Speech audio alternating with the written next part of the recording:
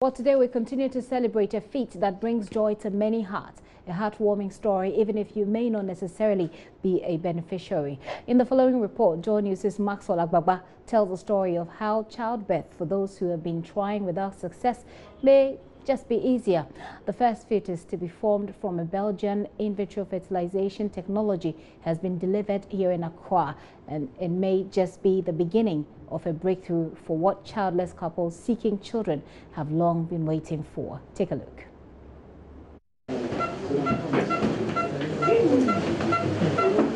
The patient monitor inside Theatre 2 of the Pentecost Hospital is beeping, an indication all is set for the grand delivery of the first baby using the Belgian IVF technology. About 7 medical personnel from the Pentecost Hospital have gathered around a bed. On the bed, a 35-year-old woman we choose to call Mami Akosia lies in a supine position. Mami Akosia, who has tubal blockages, has been trying to conceive for the past 8 years.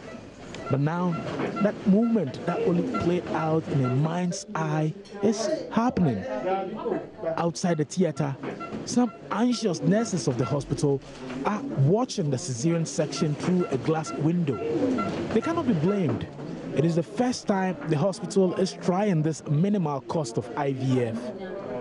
Outside the theater, I've met Nanaya Osei at the Fertility Center.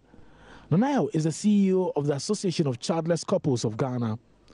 Nanaya's organization, which was formed in 2012, seeks to support married people who are childless. He has been telling me how he came into contact with the Belgian IVF technology that is helping couples at a lesser cost. Decided to research into that. That led me to come across some Belgians who had developed a new method for doing the in vitro fertilization that brings down the price. Now, the key difference between the conventional method, which is being done by all the fertility centers in Ghana, apart from the Pentecost Hospital, has to do with the cost involved. But this method was developed using simplified equipment. Couples will pay not less than 18,000 Ghanaian cedis for the treatment.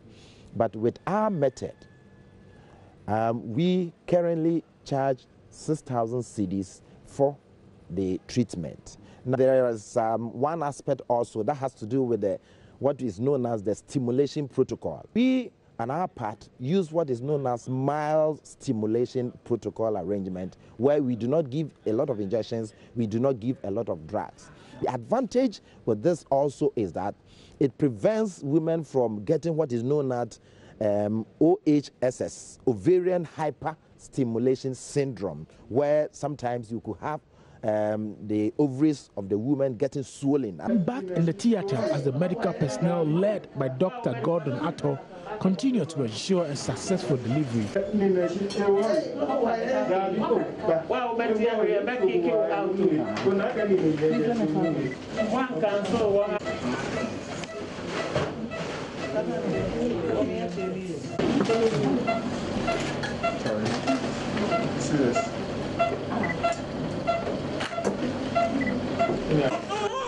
The much-awaited cry of a baby is here, and he is a boy. The doctor who led the team, Dr. Gordon Atto, retweets the science behind the IVF technology was not changed. The only distinguishing factors are the cost, which is a major deterrent, and the complicated process, which was eliminated. Dr. Atto believes with the introduction of this process, married people, irrespective of their socioeconomic status, will be able to afford in vitro fertilization. Basically, the science is the same, but then we are being more efficient in terms of cutting costs. So we avoid wastage, we do minimal stimulation so that we don't use so much drugs. My desire is that IVF will become a part of the normal clinical setting in Ghana. In some jurisdictions, it's even sponsored by health insurance. But the things are so expensive. Everything is gotten from outside. And that makes it a bit more expensive for majority of couples to afford. It's saying that when you were born crying, and everybody around you was laughing. But live your life such that when you die, everybody will be crying whilst you would be laughing. This baby boy just gave true meaning to that. He's been Always expect a dramatic presentation from Maxwell Agbagba. In the studio with me, by the way, is Nanaya Osei, who is the CEO of the Association of Childless Couples of Ghana and also a fertility counselor. You're welcome. Thank you, Gifty. Congratulations. Thank you. So, first of all, I'm interested to know how many heartbreaking stories that this technology will perhaps mend or change. Thank you very much. From this matter, we're going to solve about 80% of infertility situations. You know that we have three key methods for handling issues of infertility. The first one is the intrauterine insemination, IUI. The next available one is the in vitro fertilization, which is the IVF, which we developed this one to solve. The last aspect has to do with the ICSI, intracytoplasmic sperm injection. Okay.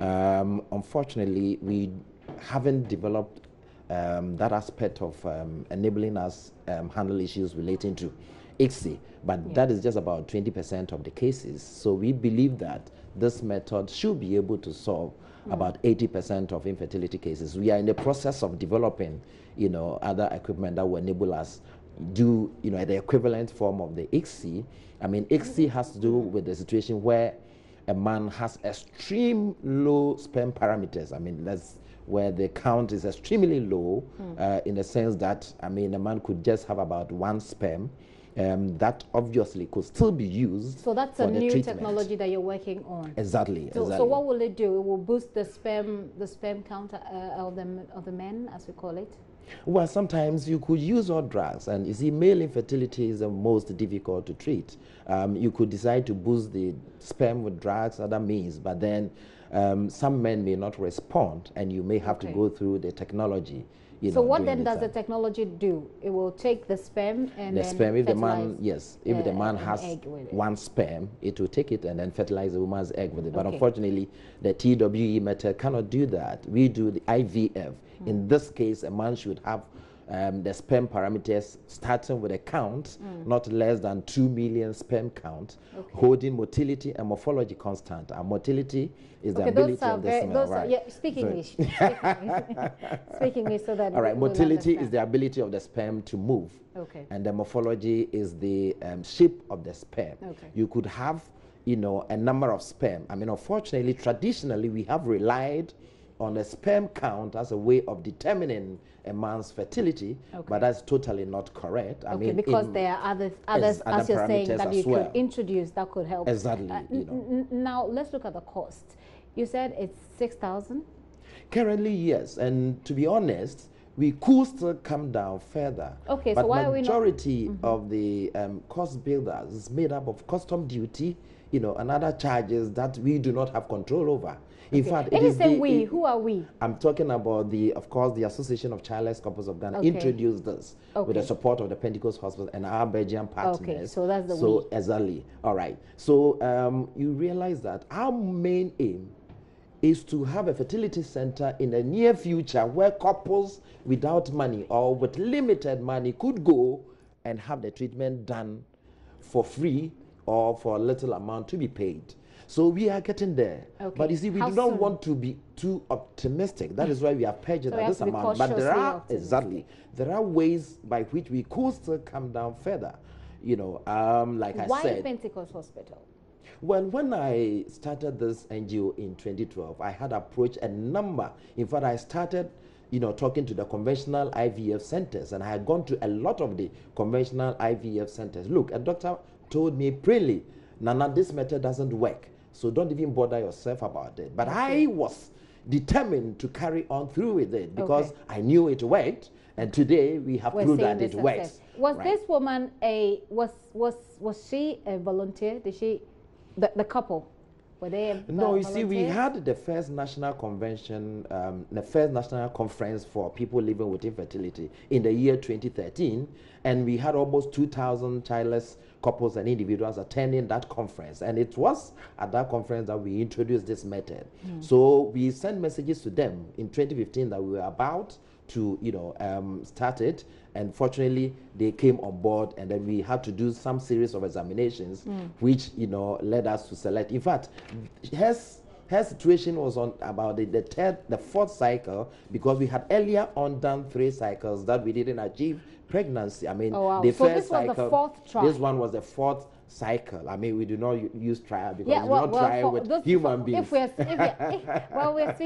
speaking English for us to understand, then she tried for the 4th time. Yes, the first cycle, BBC came to Ghana. They reported it on their site, and it was not successful. Yes, it wasn't. But I mean, if you are saying it wasn't successful, we have to explain that we had very good fertilization rate that is comparable to the conventional method. IVF started in a lab. So once we had very good fertilization rate that was comparable to the conventional method, you cannot say that it wasn't successful. The only difference was that we didn't achieve a pregnancy at that time, and we achieved if you put it in plain on. terms, you say it wasn't successful, but we thank God that at this point you've been successful, even with the 4th try. But this is Association of Childless Couples.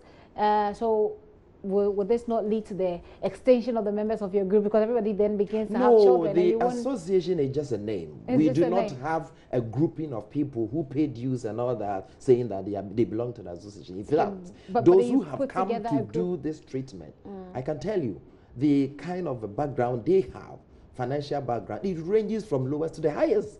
The qualification wise, so I'm thinking that what if I'm saying everybody, is that the name was chosen for a purpose, and the key purpose is to help deal with a situation of stigma associated with infertility. Why can't the name be mentioned? We can mention other things, but not infertility. So you don't like, we have a Ghana Blind Union, for instance. So you don't have people. You don't have. We do not have a group of people. It is not. I mean, we could have chosen. My name is Nanaya Osei. We could have chosen Osei's Foundation. This name was discussed seriously with psychologists and other prominent people in the country, and we realized that a key thing associated with infertility. I am a fertility counselor, and in my counseling, people have become pregnant and giving birth through that. So this puts a lot of stress on people. So we want to lighten the burden. We want to lighten this weight of saying that somebody is childless. In any case, what does it mean to say somebody is childless? It simply means that you do not have a child, but that does not make you an infertile person. Okay, so my question, which I was trying to put across, was whether or not this will it losing the strength, so to speak, of the name or the association? Because then it's a good thing that people couples who want to have children will begin to have children. Will it affect the association? Will the association be extinct? Never. It won't. I mean, yes, it will only lose it when people come to the realization that if they do not have children, then they are not less human beings than those who have. Do you have children? Yes, I do. Okay.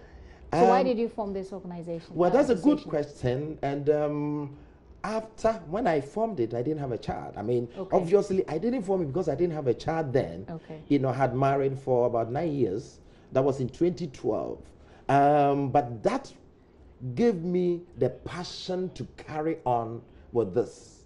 And in 2016, we had our first child. Okay. So you see that once we know that something is good and want to introduce to others, this is what can be used by a number of people. Unfortunately, people use IVF as the last resort. I mean, you can imagine that this lady is just 35 years old. Now, why was the treatment used on her? Because she had tubal blockages. Okay. You see that a woman could have tubal blockages, and IVF may not be the last resort for you. It could be the first resort. Okay. Because the key treatment for solving tubal blockages now is IVF. I mean, gone were the days where women could blow their tubes and all that. But these days, in vitro fertilization has been found to be the best method when it comes to, dealing with issues relating to the tube. Well, final word, if you were to speak to, say, the nation, if you were to speak to authorities as to what we can do with this kind of technology, will be what? Well, briefly. We have started some negotiation with the Ghana Health Service, the Ministry of Health, long ago. I mean, we wanted to ensure that first of all we come out with some laws and policies to regulate the industry, because we realize a lot, some of the fertility centers are playing with people seeking for children. We are encouraging the government to come along with us to ensure that we complete the process and come out with the laws. We also encourage people looking for children to take advantage of this technology, because it has come to stay. It has come to stay. That so be it. Hopefully, people who have been looking for children, because not every couple wants to have babies anyway. So if you are one of those who are seeking, wanting so badly to have children, here is a breakthrough for you. Thank you very much, Mr. Osei, for coming through. Thank you.